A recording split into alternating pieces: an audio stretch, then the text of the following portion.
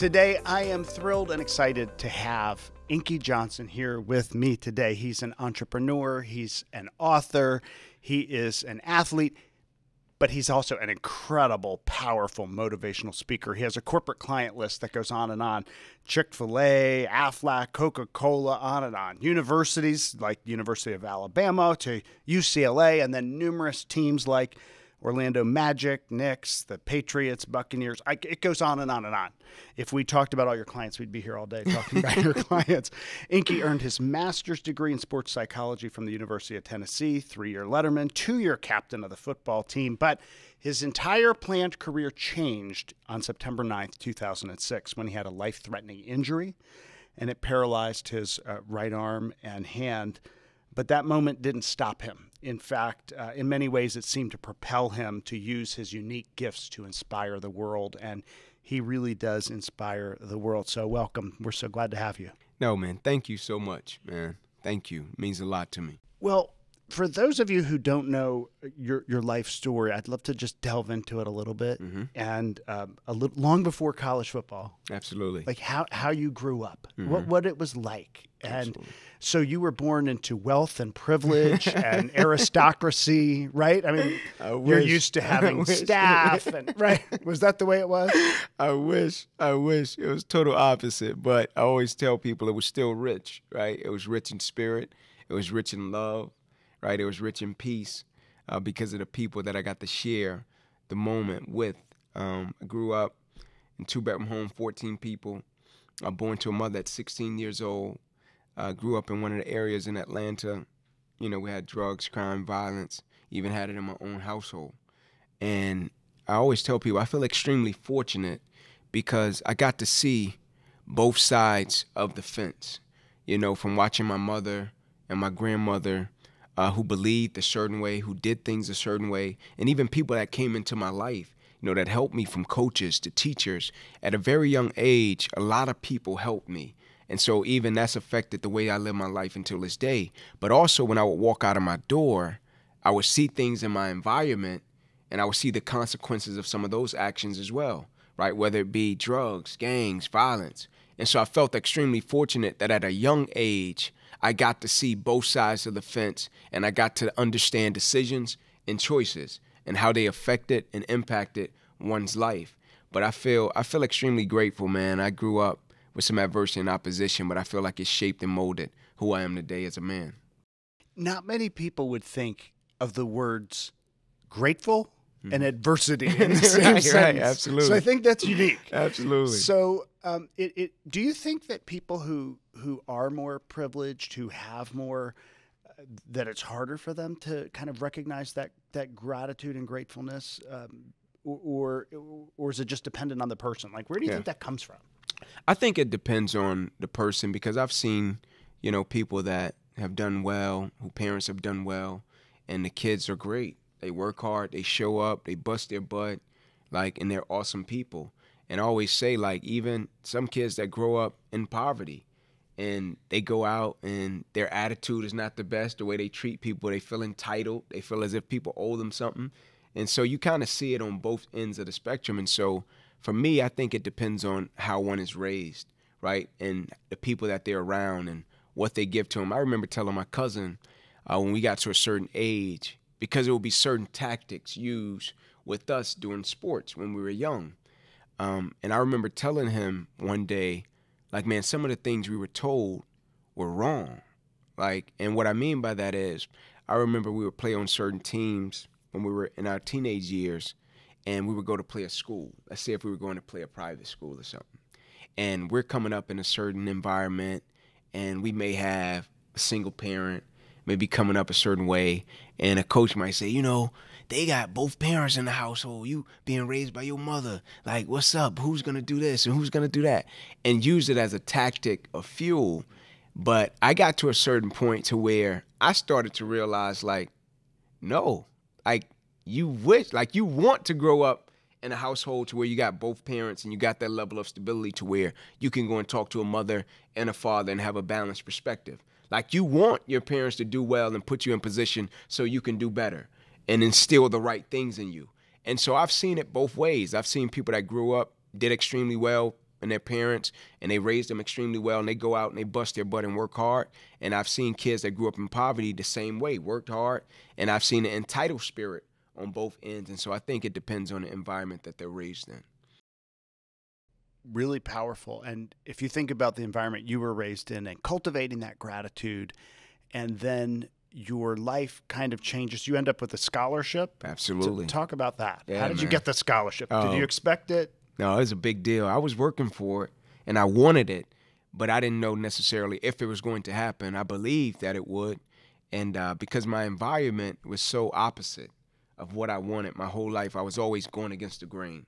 You know, first one in my family to go to college, and so when I would say it in my younger years, people would be like, that's cool, but you know, everybody around here, they don't really go to college. So that's cool, that's cute, you could play a little ball, but the chances of it happening, slim to none. And I was determined, man, because I felt like people around me that helped me, they deserved it. They deserved the return on their investment. But also I wanted to change the lineage in my family. Like I felt strongly about that. And so when I got that college scholarship to the University of Tennessee, that was a big moment for me. That's still one of the most pivotal moments in my life. Like I'll never forget kids at our school coming into the library, right? Because that's where we would meet and sign our scholarships if we went to college. But most years, nobody would be in the library, right? It would just be an announcement. And so I'll never forget people coming in there, and my pastor was there, my mother, my father. And as I'm waiting and the coach sends the paperwork over, I'll never forget just this rush of people from the school coming in, like freshmen, seniors, sophomores, juniors, just wanting to see it. Like, it was like they had to see, like, oh, man, it's real. Like, it's possible. And we're sitting there in the library at Alonzo A. Krim High School, and it's just a crowd of people like, oh, man, like, it can be done, right? That was one of the most pivotal and powerful moments in my life when I signed that scholarship, because I felt like it impacted so many more people that was able to see that moment and see that it was real. Well, it changed people's perspective. I mean, it was slim to none. Absolutely. And you took that slim to none for others and widened that view, I think. Absolutely. Made it a little less slim. Yeah, right? I love that. I love that. Because you changed perspective. And I think having just heard you speak and having watched you speak many times, you are a perspective changer. And you bring to people a lens that they probably wouldn't have. You know, they're thinking this way, Absolutely. and they walk away thinking that way, and they don't always know why. Yes, sir. What story it is that expanded their thinking. But I do see that happen a lot. So you get your scholarship, you go to college, and you're at University of Tennessee, and you're equally determined. And I guess it was a little different, right? The college football experience probably a little different than the 2-bedroom home in Atlanta. Absolutely. It was not quite the same. Although maybe as many people packed into a little room, but not necessarily for that long, right? Absolutely. And you continued to bring your work ethic. So what was it like playing football at Tennessee? It was amazing, right, to play football at the University of Tennessee because, one, the resources and the access that it gave me, it just opened me up to a totally new world that I didn't know. Like I always say, exposure leads to expansion in terms of mentality, perspective, thought process. I've always believed this. Even as a kid, I remember the first time I went to the opposite side of town and I saw different homes and I saw different neighborhoods, right? I didn't know people lived like that because where we were coming up, everybody lived kind of like we lived. And so your perspective went as far as your block.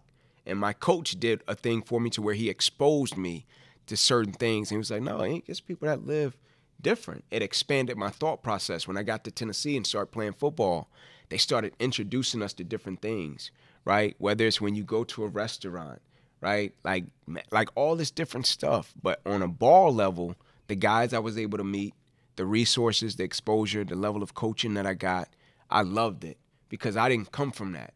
At my high school, we didn't have a real weight room. We didn't have all of this stuff. And so when I got there, I felt as if, oh man, like the playing field has finally been leveled. Like I felt like I had been fighting all this time and I wasn't fighting on a level playing field. I didn't have the weight room. I didn't have the resources. A lot of guys came from those type of environments. And so when I got there, I was like, oh man, it's on. Like I got everything I needed. And then I feel as if education is the great equalizer in life. And so now I'm on a level to where my education, you know, it can help me in terms of being an equalizer for my life and the things I'm able to learn and the people I'm able to meet. So it was amazing, man. Even when you talk about it, no matter whether it's your childhood or even that, your spirit of gratitude is just so obvious as you talk about it. I think that it kind of just you emote gratitude. So obviously, 2006 was a pivotal year. Absolutely. You had your eyes at that point at a different perspective. You were eyeing the NFL, I think, right? So there was talk of you're in the very top echelon of players. They're pretty excited. I imagine you're pretty excited. Absolutely. I'm sure you've had this dream for a long time, and then a certain game kind of changed all that in 2006. You've talked a lot about that. When you were first injured, I don't think you knew at all the gravity of that injury, right? Absolutely. What was it like, and how was that? Without telling your whole story, because I want people to see it and see you tell it. But what was that experience like that day, and how did you maintain that attitude after that? Yeah, that day, you know, people often ask me. They say, you know, the day that your life changed, the day that you got injured. Did you think? Did you see? Did you do anything different?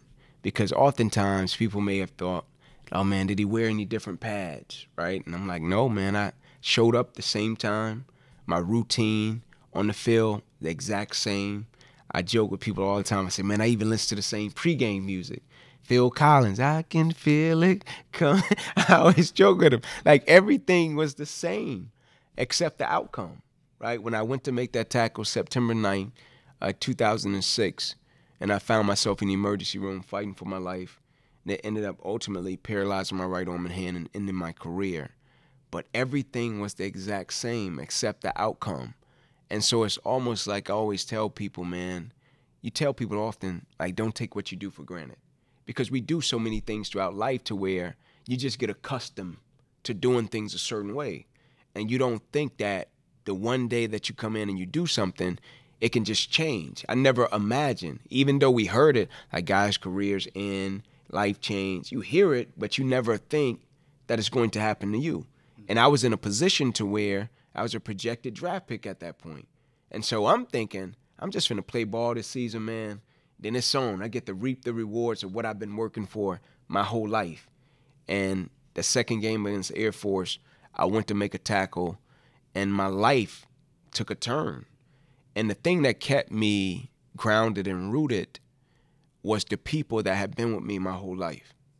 You know, they helped me see the bigger picture because it got tough because I didn't believe it. It was just hard for me to come to grips with I could no longer do the thing that I did my whole life, and I had gotten so close to it. I just couldn't come to grips that it could end in a moment. And I'm a loyal person. And so I always felt like, man, when I make it, I'll be able to take care of some of the people that helped me get to this point. And I remember crying, and I was like, man, I'm sorry. And they were like, what are you sorry for, Ink? I was like, man, I can't pay you guys back for what you did for me. And they was like, you think we did what we did for you so you can make it to an NFL? And I was like, yeah, man, I thought that was part of it. It was like, man, bump that. It was like, we don't care about the NFL. So we did what we did so you could become a decent human being. So the only thing we want from you, man, is for you to use what we instilled within you and carry it forth and go and impact the world. So you don't owe us a thing. Just finish the things that you started. You set out to graduate, man. Show the kids where you come from. It could be done in spite of opposition and adversity. And so that kept my gratitude kind of rooted. But it was a process that I had to go back and do some reconstruction, and I had to capture it because it got disturbed a little bit. Well, you captured it, and now you share Yes, it with the world. Absolutely. In a great way. Absolutely. You know, Inky, speak to the person who, you know, you have that where it changes everything. I mean, it changes you physically. Absolutely. You have mentally have to readjust. You have to figure out, what am I going to do? What would you say to the person who's listening who says, I'm in deep depression, I have had these horrible things happen, how do I get through this and see ahead if I feel so stuck? You know, it feels miserable right now. Is it going to stay like this forever? And what do I do? How do I cultivate that Inky thing. That Absolutely. What is that? Can we bottle that and sell it? I wish. Man, I often say to people, when we go through things, we often feel like why me? Like, why am I going through this? Why did this have to happen to me? Right? And we want to understand it. Oftentimes we want to understand what's the purpose of it. And it's valid, right? You can search, like, why does this happen to me? I always say to people, when you go through something extremely tough, you're not always going to understand it. You're just not. Some things are so tough, you can't understand it in the moment. Just survive it, right? Survive the moment, day by day, moment by moment, second by second. Celebrate small wins. There was days to where I had to come in and I had to celebrate the fact that, oh man, I think I got a little feeling in my arm, right? I don't have all my feeling. It's not the same, but I could feel something today that I couldn't feel yesterday.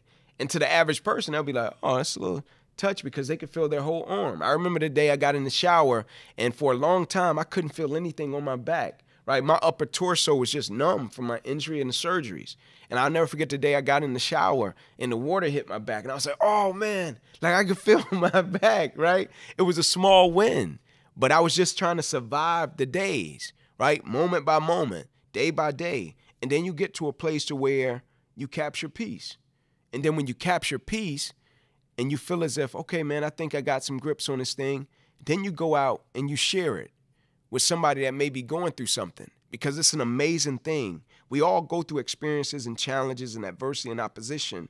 And the one thing that I feel like we all have in common as people is adversity, opposition, and challenges. We're all going to go through them, right? And so if we feel as if we're just going through something and it's just for us, we've missed the boat.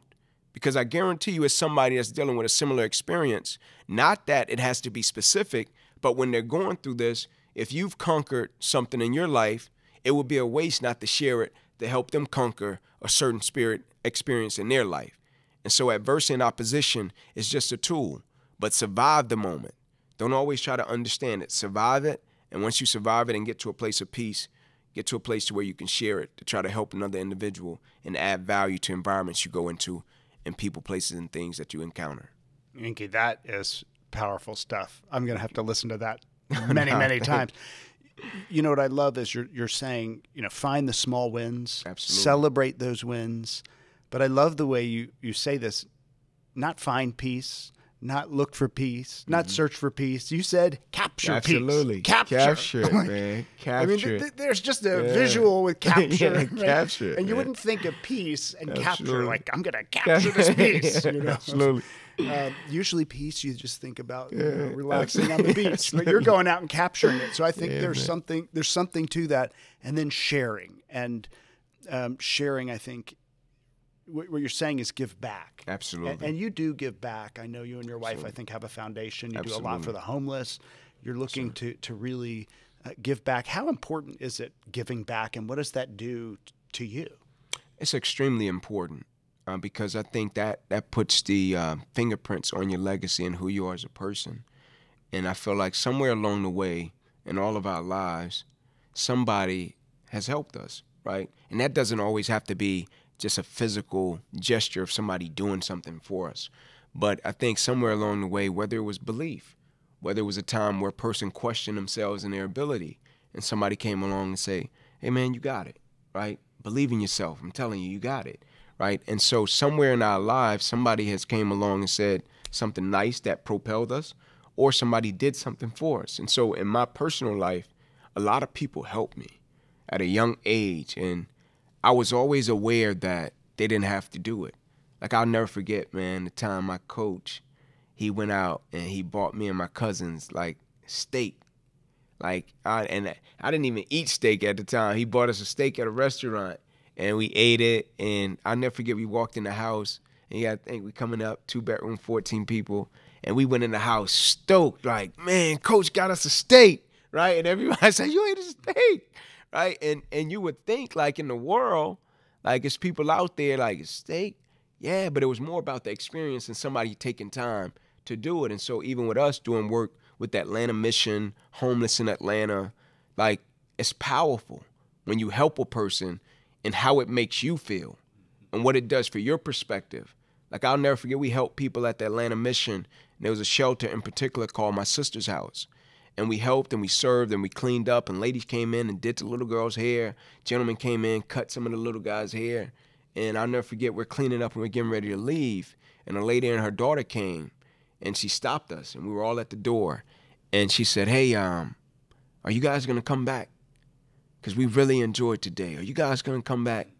And really what she was saying to us was, man, please come back. We greatly appreciate you guys acknowledging us as humans. And for us, that was powerful, man. But I think service is extremely powerful. Life's most persistent and urgent question is, what are you doing to help other people?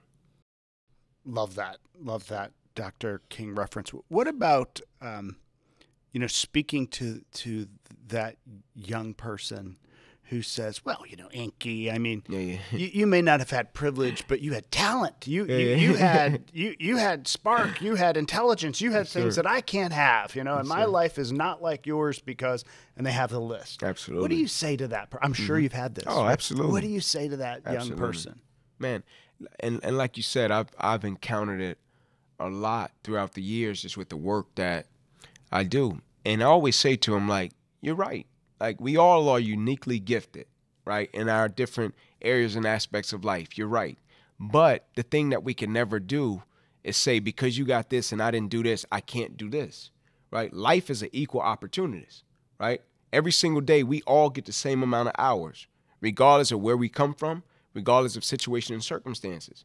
And we have to make decisions and choices. It can't feel as if, I always joke with people, I tell them, like, my mom gave me a list when I was younger. I joke with them all the time. And it says, it's a sheet of paper, and it says, you're entitled to this. And the paper is blank, right? Like, you're not entitled to anything. If you want something, you get up, you work, and you make it happen. And you bust your butt. And you bump into good people. You have a little bit of luck along the way. And when you work hard, good things happen. But the spirit that we can never go and grow throughout life with is, man, you got this, I don't have this. And so you can have this. I could have said that when I was coming up through school. Like, man, I'm at the lowest performing public school in the state of Georgia. I can't go to college. You guys are going to college from here. No. I said, man, I want to go to college from here. I think I can do it. And if I go to college from here, I think it's going to infuse a level of belief in those that's coming behind me. That's why I fought so hard to go to college from that school. Because with the circumstances and the things that we face, even whether it's in business with challenges, whether it's in the personal family life with challenges, anytime you conquer and you overcome something, it sends a message to other people that it's possible. And so I always say to them, man, it's possible. Play the card, play the hand that you dealt like it's the one you always wanted. Play the card that you have as if it's the one you've always wanted, regardless of what it is. Regardless of what it is. Yeah, your perspective on everything is so unique. Your attitude, gratitude, all these things. I also think faith probably plays a big role in that for you. So faith, and you've relied on faith throughout your whole life, I guess. Absolutely. Yeah, and so you think about people listening. They're going through a hard time. Some of them are really on the top of the world right now. And they're thinking, well, I'm always up here, right? And it's almost like that entitlement. And they realize, no, I love that blank sheet of paper analogy. Every day is a blank sheet of paper. Absolutely, right? Man. And love that. You're determined to write new things. And what you're talking about, looking at other people, one of the things I always tell people is turn your envy into curiosity, and then you'll change everything. Yeah, instead of being envious, that's right? I'm good. just going to ask you. That's good. So I was always interviewing people to ask them, well, what works? That's good. Man. I'm looking for what makes people tick and successful, That's good. or what's making them fail. So absolutely. but clearly with you have this spirit. You also cultivate energy, I think. So how does one use, I'll just end with asking that, because you bring this energy, you radiate energy on stage, I don't know, you're drinking water, not caffeine constantly. Like, what is it that gives you that energy? Do you know? You can't bottle that, I guess. No, it's just the background of athletics. And even when I played, trying to operate and figure out what's going to help me operate at the optimal level. And so you had that system and you had that process as an athlete to where when you came into an environment, it was so detailed. When you played, okay, what weight do you need to be at? Okay, this is going to help you operate if you have a diet like this. And so you knew it was certain decisions and choices that you could make that can yield the result, or if you didn't, it would yield a different result. And so now, even the perspective that I have about life and the work that I feel I've been commissioned to do, I take my work very serious. Like I feel like every environment I go into, I'm there by divine appointment. Like I'm supposed to be there, right? Whether it's for one person, 10 people, I'm supposed to be in that environment. All of the places that I go, I just feel like it's orchestrated by a force a lot greater than me. And so if I want to be my best, I have to take care of my temple. I have to do things that's going to help me generate energy. I have to make sure I'm eating right. I have to make sure I'm working out. If I want to be the best possible father, best possible husband, that doesn't mean perfect, but just put myself in positions to give myself a shot and a chance at being elite or successful in the things that I want to do. And so with me, with speaking and being on stage, I just want to be effective. And so I always look at it and say, hey man, what's the things that's going to help you be the most effective? All right, study, research, energy, make sure you're getting your proper rest, make sure you're eating correct, because all of these things is going to help me with cadence on stage. It's going to help me with breathing control. It's going to help me with being able to speak and remember certain things. And so I told a guy yesterday, I was like, I don't speak as much as I used to, right? And that's by choice, because I could be on stage every day if I wanted to. But if you do things like that, it's almost like you're doing a disservice to your work, because now you can't properly prepare. Now you can't properly research the groups that you're going to serve. Now you can't get the proper rest. Now you can't be there for your family. And so I wanted to do it a little different so I could try to be the best that I could possibly be. Well, you are the best you could possibly Thank be. you. And for those of you who haven't heard Inky Johnson speak in a motivational kind of form, I highly recommend it.